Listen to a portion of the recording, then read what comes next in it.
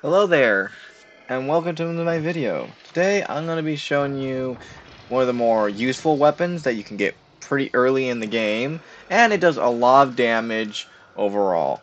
You don't even need the arcane for it, personally, in my opinion, but the arcane does do a lot of damage. So, our test dummies are going to be these level 140 steel path enemies.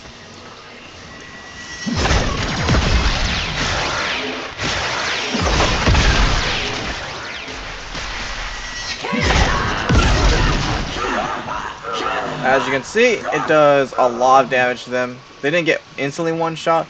That's stuff that it does like a lot of damage for the most part. So we can just kill these guys. Kill them. And I can show you what it basically does to a basics version of the soldier. This is just to show you. If you want, you can skip ahead to the part where it has the build. I won't be doing it. As you see, it just instantly melts them.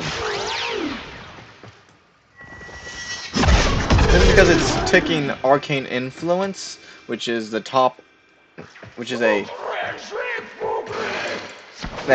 Sorry, I can't speak properly. Which is a really good weapon, arcane that has basically been one of the more OP arcanes in the game currently.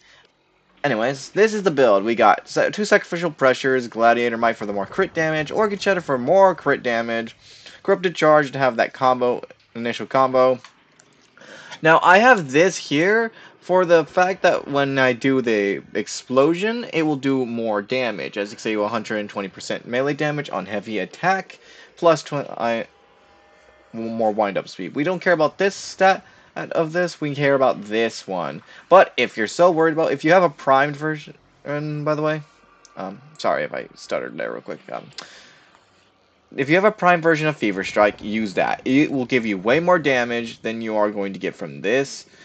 Or you can just go for a pure electric one. You can either go for that. I'm doing this so it can give this toxin proc, which will cause corrosive on the bounce attack. And on the heavy attack, it will do instant corrosive, which will melt most enemies. But if you don't wanna, you can, of course, do basically shocking touch, which will give you more electric damage, which will cause them to explode more.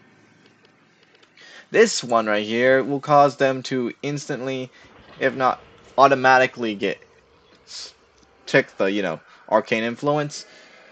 So, obviously, you're going to probably have this on as well. If you want, you can shocking touch. You're going to probably want to use 4 Forma for this, maybe more if you want to add a little more stuff. But for the most part, you will mostly be using 4 Forma for this build. And once again, I'm going to demonstrate to you. Enemies.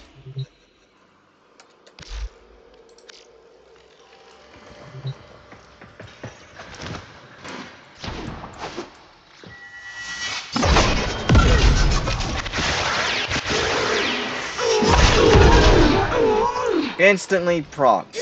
By the way, fun fact, most people don't know about this, by the way, is that if melee influence by itself, straight up can be triggered by Volt's augment, which is Shock Trooper. So if you have that and you don't have electric proc on your weapon, don't worry, slap on Shock Trooper, and you will literally just do the damage. It's straight up just the easiest stuff I've ever done. And if you have a tick damage weapon, yeah. Anyways, that's the video. This is Xoris. It's a really good weapon. I personally have been using it for ever since it came out. And yeah. Also, since it's Christmas Eve and basically gonna be Christmas tomorrow, I wish you all a Merry Christmas and a Happy New Year. So,